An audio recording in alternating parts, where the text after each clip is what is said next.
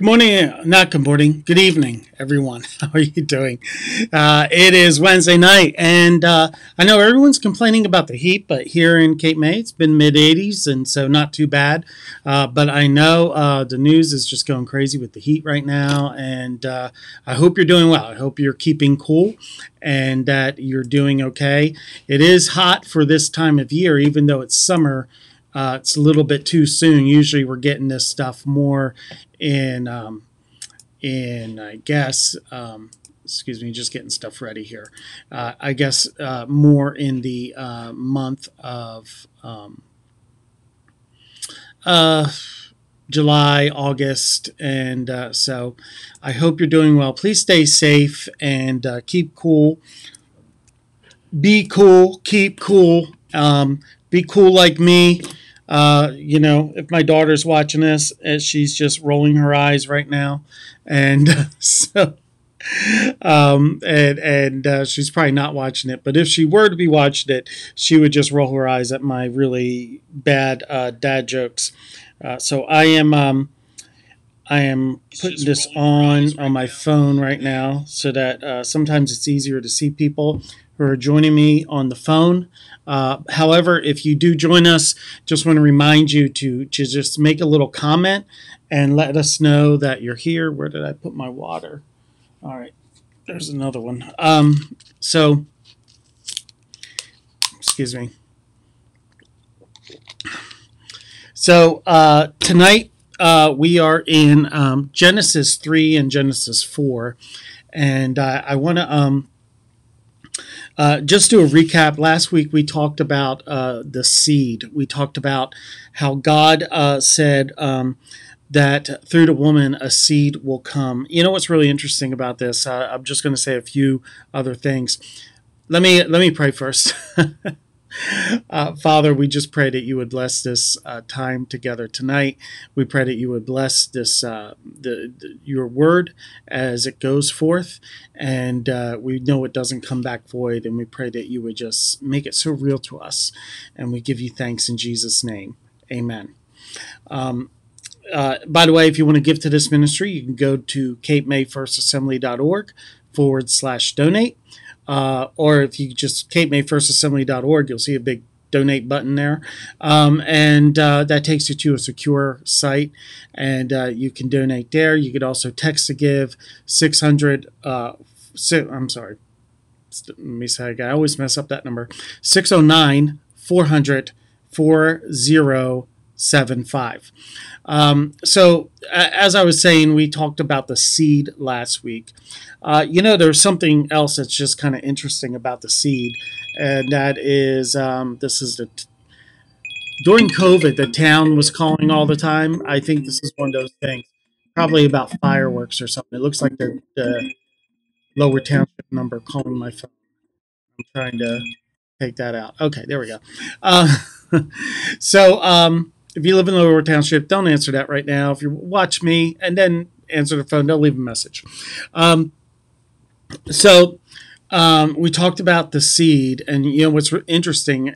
The word is the seed of the woman, and the word seed is almost like the word that was used. It is the word actually that was used for sperm, and God is saying that so it's kind of weird, right? That God would say the seed or the sperm of the woman would defeat or would crush the head of the serpent. And I think we're already getting a prophecy here of the virgin birth of Christ, because it would make sense that God would say the seed of the man would bring forth this promise, but he says it's the seed of the woman.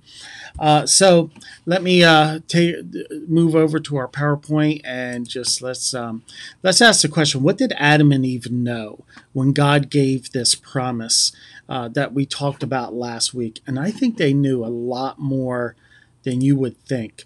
A lot of us get the impression that, well, maybe Adam and Eve didn't know what God was talking about. I think they really did know what God was talking about because of the things that happened right after God promises this seed. So let's get into that. This is the first gospel promise found in all of Scripture. It's in Genesis 3:15, and we read it last week, but I want to read it again. He says, I will put enmity between you and the woman, and between your offspring and her offspring. And this is the word seed, between your seed and her seed. She shall bruise he, the seed of the woman, shall bruise your head, and you shall bruise his heel. And we talked about how some of the translations will actually say crush your head. And so the blow to the heel of this seed was Christ on the cross. And of course, he defeated Satan by crushing his head on the cross. What Satan thought was a strike to kill the Son of God was actually a strike of deliverance to set people free from sin and death. So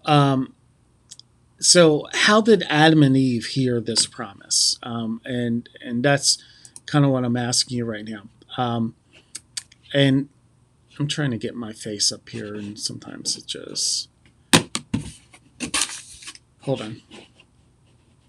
There it is. All right. Here I am. All right. So Adam, first of all, Adam changed the woman's name. I want you to really catch this. It is in verse 20. It says this, and the man called his wife's name Eve because she was the mother of all the living.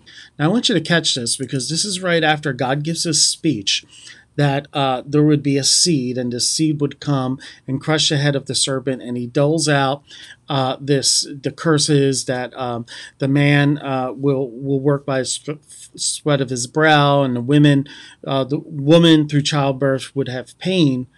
But there's this great promise of this seed that would come.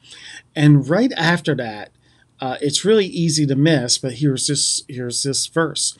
The man called his wife's name Eve. Let me get myself out of the way. The man called his wife's name Eve because she was the mother of all the living. Now think about this. Hey, Todd, glad you're watching. Hope you're doing well. Thank you for watching tonight.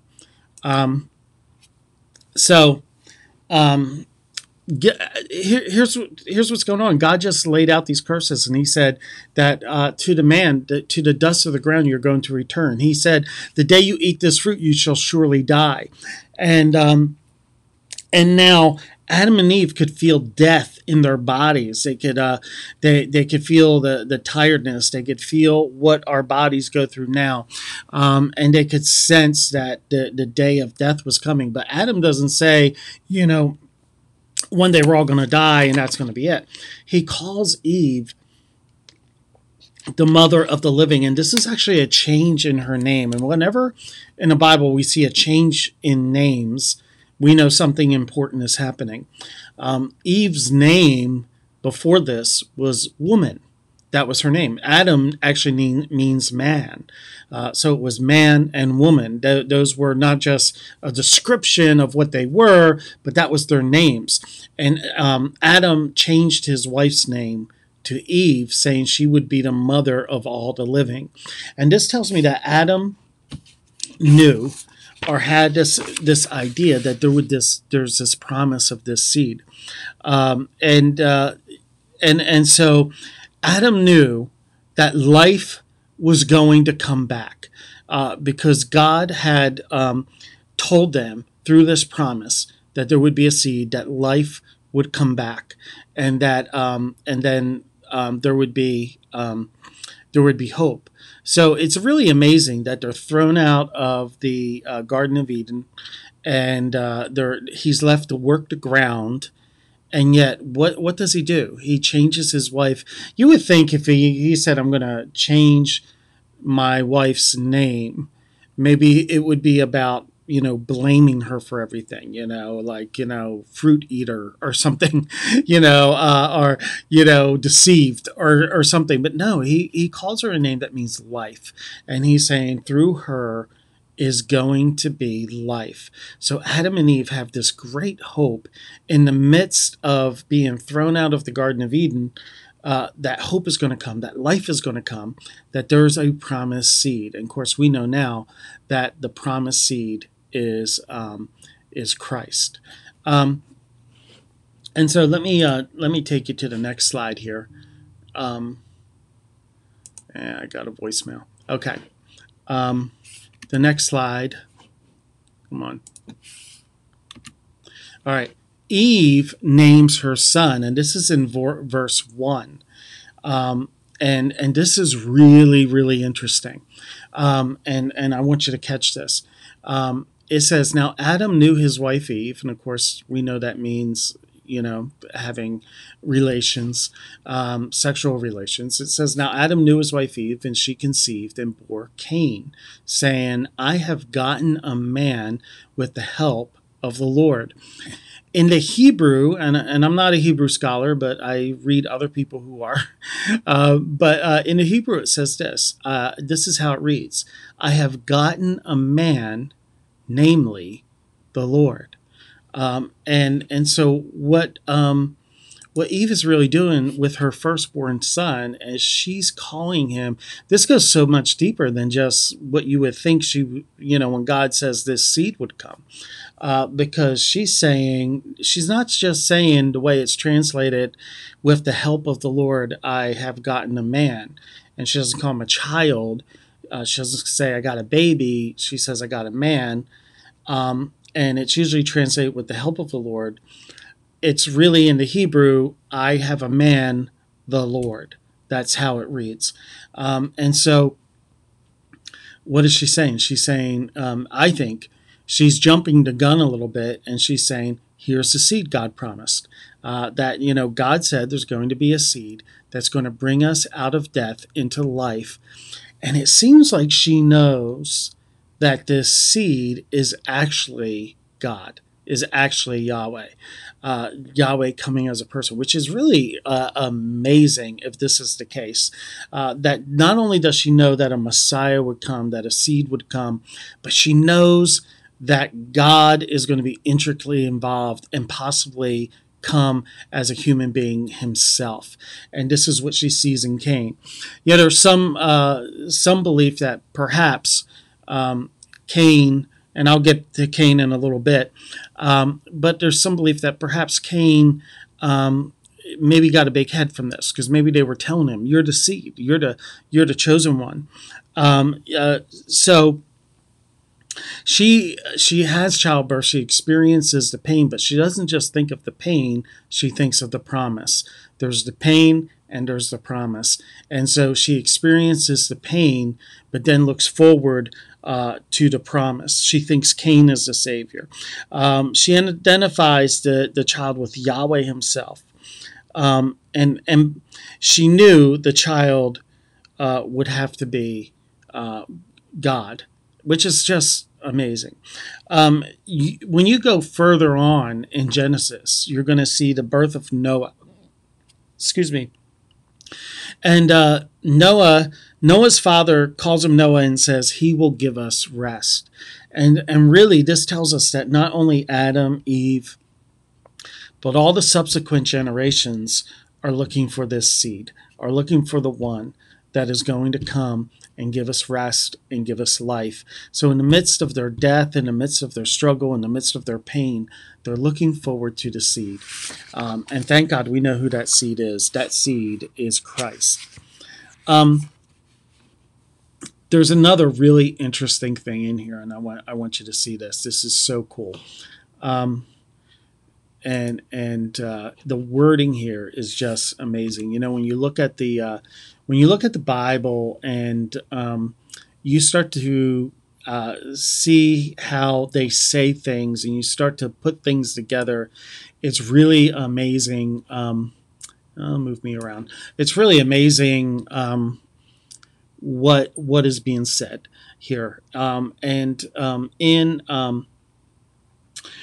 verse 4, you write. The last thing that's said in chapter 3 is that man is driven. God drives the man from the Garden of Eden, or the man and the woman. He says if they stay, they're going to eat of the fruit of the tree of life, and that can't happen. So in Genesis 3:24, he drove the man out of the garden. Let me see if I have that scripture in PowerPoint form for you.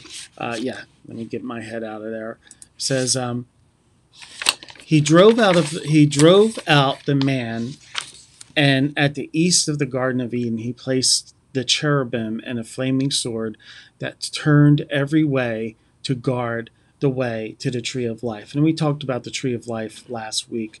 I just want to show you something here, because you go to the New Testament, and this is what it says in Mark 1, 12 and 13.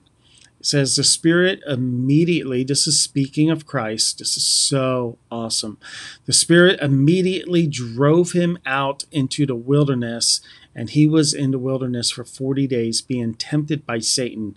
And he was with the wild animals, and the angels were ministering to him. This is so cool. The same wording here, and I want you to catch this. Adam is driven out of the Garden of Eden. Christ is driven into the wilderness to be tempted by Satan. So Paul calls Adam the first Adam, calls Christ the second Adam. And so Christ experiences being driven out of the land. By the way, the land of Israel in the Old Testament, Jerusalem, is likened to the Garden of Eden. Christ is driven out of the land of Israel into the wilderness, like Adam is driven out of the Garden of Eden, but there's differences. Adam is driven out, because he has failed. Christ is driven into the wilderness and doesn't fail. Adam has everything he needs. He has every tree that he needs. And isn't it interesting that the scripture says that Eve looked at the fruit and saw it was desirable for food and pleasing to the eyes, and so she took it and ate it. But what's so amazing about that statement is God said you can eat of every tree of the garden, and all of that fruit was desirable for food and pleasing to the eyes. What happened to Eve is she started focusing on what she couldn't have instead of what she was blessed with, right? What she was given, and she missed it. And it's so sad, but this is just so amazing. Adam is driven out of the garden. He has everything, and he fails. Jesus has nothing, and he succeeds. The temptation of Jesus in the wilderness is so similar to Adam. Satan says to Eve, and Adam was there listening to this, so really he was involved in the temptation as well. Did God really say, you cannot eat of any tree, right? Of course, God didn't say that. And so between Satan and Eve, they all mix up the word of God and change everything around. Well, what happened to Jesus right before he went into the wilderness? He was baptized. And do you remember what happened when he was baptized? He was told, a voice came from heaven saying, "This is my son in whom I am well pleased." Then he is driven, the scripture says, driven by the Spirit into the wilderness. And so there he is in the wilderness with no food for 40 days and 40 nights. He's really hungry to the point of starvation. And what does Satan say? If you are the Son of God, turn these stones into bread. And what's he really saying? Oh, wow, you're God's son, and you have to be driven into the desert to not eat, to be hungry and to be thirsty. If you're the Son of God, just turn stones into bread. You don't have to be hungry and thirsty. But Jesus is in the wilderness because he's experiencing everything you and I have experienced. We've been driven out. You can't look at Adam and Eve and say, well, it's all their fault, and if they didn't fall, we wouldn't be in this situation. That's not how the scripture looks at it, really. We are from the seed of Adam and Eve, and therefore we were in Old Testament terms, we were within their body, taking part of the sin with them. That's kind of what. Now, I know that that's not literal, but that's the way the scriptures kind of look at that, right? So we partook, we sinned with him because Adam is representative of the entire human race. And so you could say we had everything and we failed. Jesus had nothing and he succeeded because he is the God man. He is the one who was able to overcome sin. He was the one that was able to go into the desert and be obedient to his Father. He was the one that would not allow Satan to twist the scriptures. And he used the scriptures to overcome. Let me just look at my notes here. Okay, I'm a little bit ahead myself. If Satan is really asking, if God is good, why would he let you go through this situation? That's what he's saying. And he's saying, if you are the Son of God. It's just so amazing to see the parallels here. And I don't think it's a coincidence that Mark says Jesus was driven by the Spirit and Adam and Eve were driven out of the Garden of Eden, that this same word is used. It really speaks to us that Christ went through everything you and I have gone through. And thirdly, I want to just talk about the sacrifice. I want to get into that. The sacrifice and the offering of Cain and Abel. Let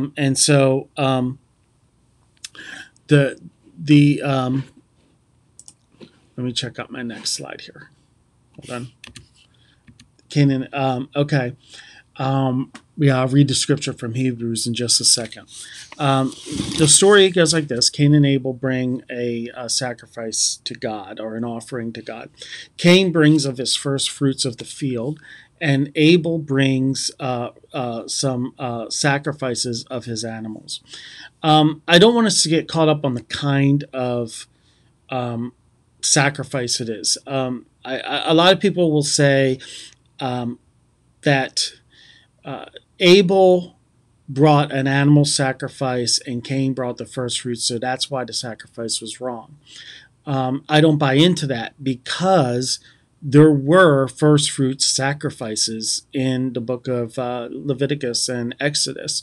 So I don't think it was the type of sacrifice that caused God to accept Abel's but not Cain's. Now, it doesn't really tell us right out in the book of Genesis, but it tells us in Hebrews. But here's the story. God, Cain brings he's a farmer. He brings his first fruits from the field. He offers it to God. God doesn't accept the sacrifice, the offering. Cain brings a sacrifice of animals. God accepts it. And so Cain really gets angry. He gets really bitter towards his brother because God didn't receive his offering. And God says this great statement. He says, if you do right, I'm paraphrasing here, and I'll probably bring out that scripture next week more. But he says, if you do right, you'll be fine. But if you don't do right, sin is crouching at your door, and you must master it. It literally means that it's like crouching down and ready to pounce on you. That's what it means. And so the rest of the story. Cain ends up killing his brother, Abel. I'm going to talk more about that next week. I think the clue on why one sacrifice was accepted over another is found in Hebrews, and I want to read that scripture to you right now. Hebrews 11, verse 4 says this: by faith, Abel offered to God a more acceptable sacrifice than Cain, through which he was commended as righteous, God commending him by accepting his gifts, and through his faith, he died. Though he died, he still speaks. Wow, that is just really amazing. I don't know if I can explain this well. It's just so amazing. Abel came to God through faith, And it's going to say later in this chapter in Hebrews that without faith, it's impossible to please God. So it doesn't matter like how good your sacrifice is and how hard you worked at it and how you presented it and what you do. God is looking for faith. You can't even say this. It's likely that Abel was a better person than Cain, but you can't say that God accepted Abel's sacrifice because he was more righteous or more holy or better. Even though it seems like Abel was probably a better person. But what Hebrews says is that he offered his sacrifice by faith. And so that means Abel came to God trusting in God. And Cain offered a sacrifice, but it wasn't based on trust. And so I'm going to put the scripture up right now because I got a problem. My computer is about to go dead, so I got to plug it in real quick. So just stick with me, and you can just memorize this scripture right now, okay?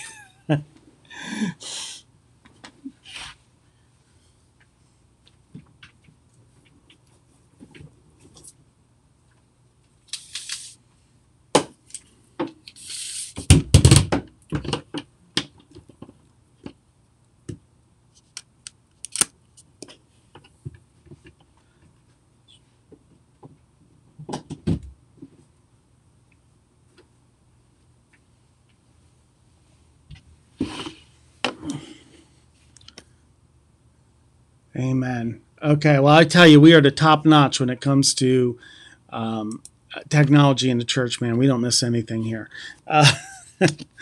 Um, and so his offering was by faith, and this just so speaks to us. Okay, let me kind of start to kind of put everything together here for you. Okay, Adam and Eve sinned, and God didn't redeem them because they were good. God redeemed them because God promised redemption because he loved them. You and I are not redeemed because we're good. We're redeemed because of God's grace and because of God's mercy.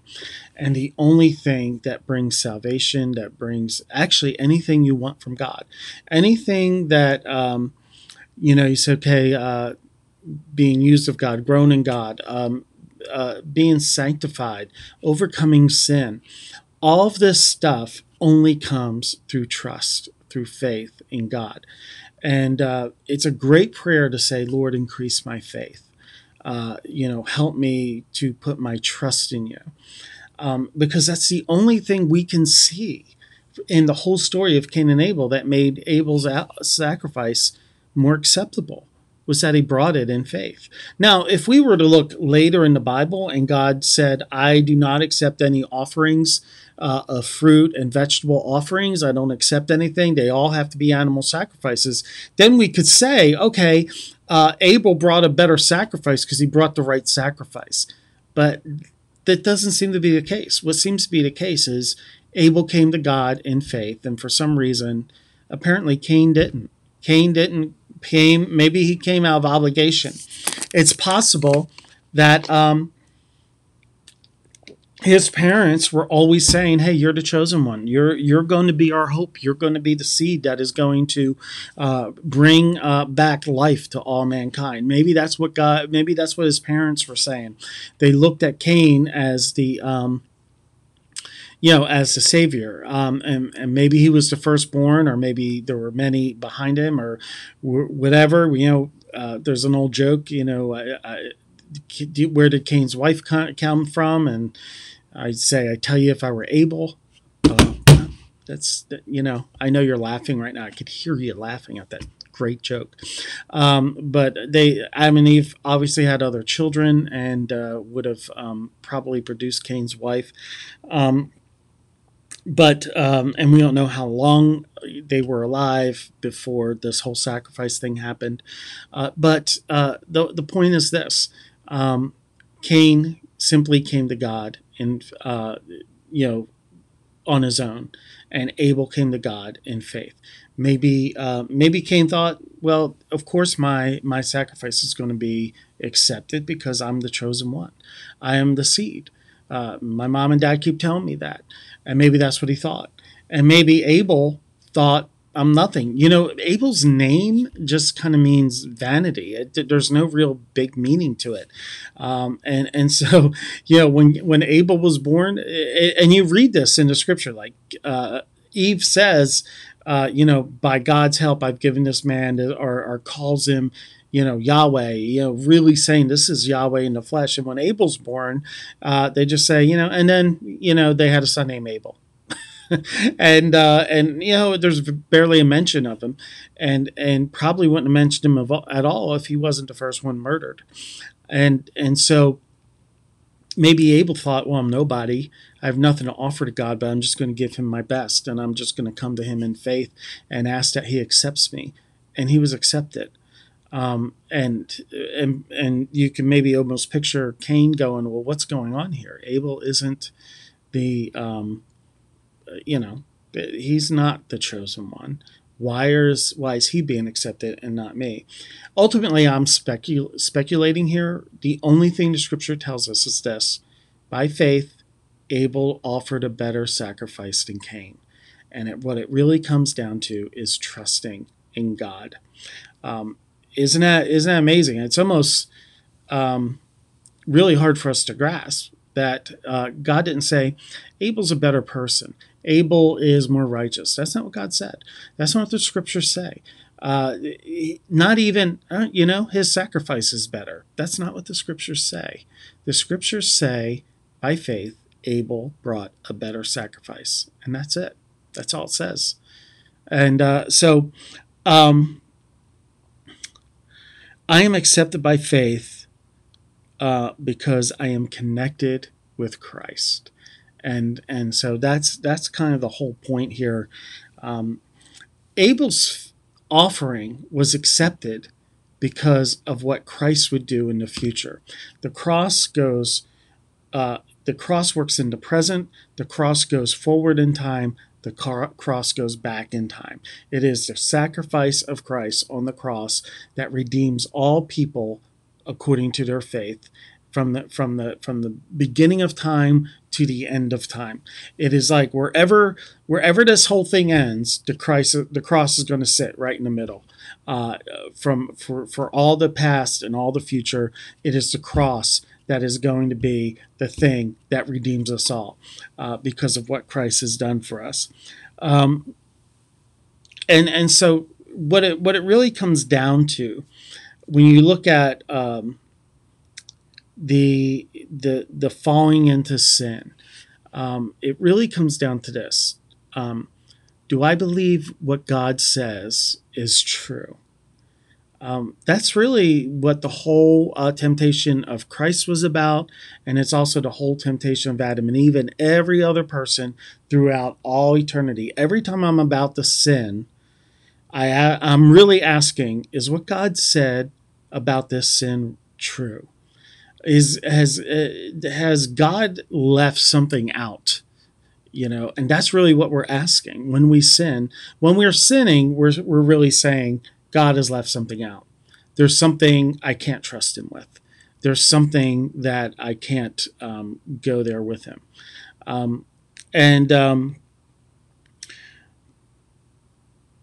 I am righteous, just like Abel. Abel was. Listen to what this says.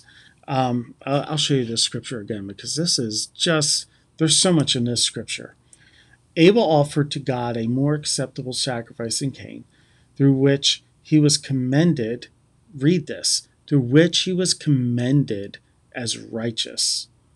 Well, who called Abel righteous? Well, here's the next phrase: God commending him by accepting his gifts. And through his faith, though he is dead, he still speaks. Wow. I'm going to end on this, but this last phrase. Well, first of all, God didn't just say, hey, you got a good sacrifice, right? Congratulations. God said, you are righteous. Well, again, is because he was inherently a really good guy? No. Just because he came to God through faith. I mean, it's astonishing. It's amazing. But then look what it says here. It says, though he died, he still speaks. Well, what did God say? And I'll talk more about this next week, but what did God say to Cain? He said, your brother's blood speaks to me from the ground. Well, what is still speaking, right? The blood of Abel.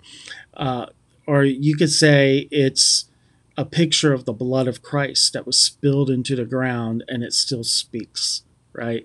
Because the blood of Christ isn't saying bring judgment. The blood of Christ is saying bring mercy. And when the author of Hebrews says the blood of Abel still speaks, or he says though he's dead, he still speaks, he's saying the blood of Abel still speaks from the ground, but it's not saying bring judgment. He's saying bring mercy. It's a picture of Christ, what he has done for us. And his faith still speaks to us because we can be accepted by God just like Abel was accepted by God.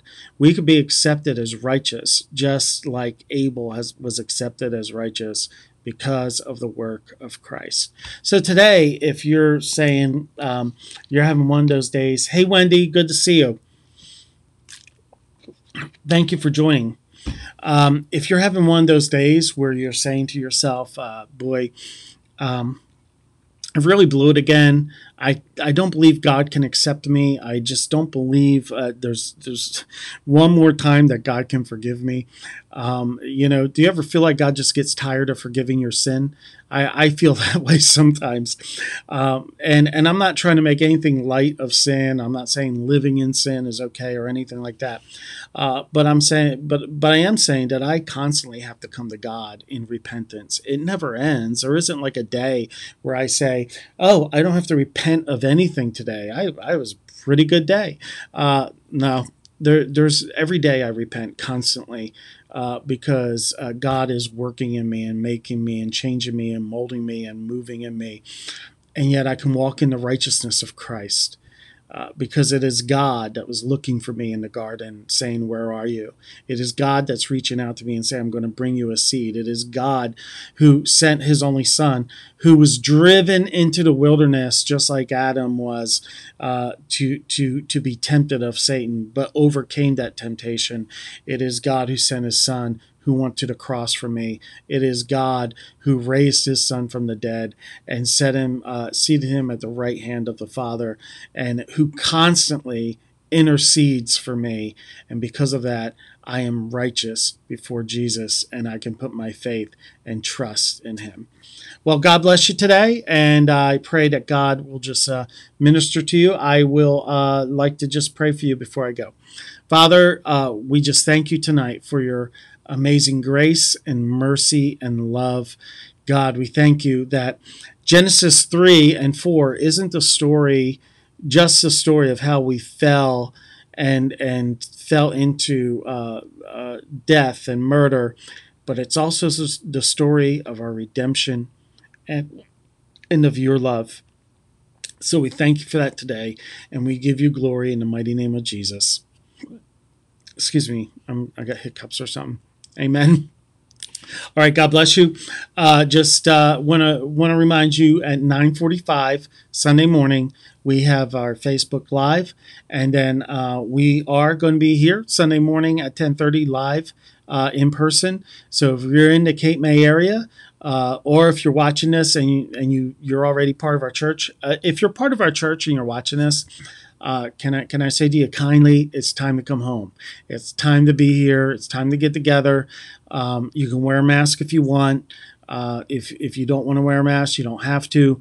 But there's no more excuses. It's time to come back. You cannot, and look at me, you cannot get the same thing on your couch as you get when you get together with a group of believers who are worshiping God together. So we invite you to come, and we invite you to experience God's blessing. If you're in the Cape May area, we meet in person at 10:30, and we would love to see you. And if you can't make it here on Facebook, you're welcome to join us at 9:45 a.m. God bless you, and we will see you on Sunday.